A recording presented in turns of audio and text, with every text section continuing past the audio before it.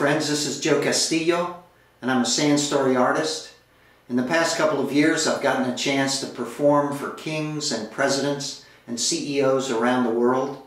I even wound up as one of the finalists on America's Got Talent.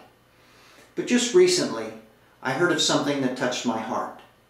A good friend of mine named Courtney Grable, who's only 10 years old, has taken it upon herself to raise $5,000 to build a house of Ruth in the country of Belize. It's a safe house for abused and battered women and their children. And I was wondering if you would be willing to help a 10-year-old change the world. Here's a little sand story snippet to encourage you to do that. Thank you.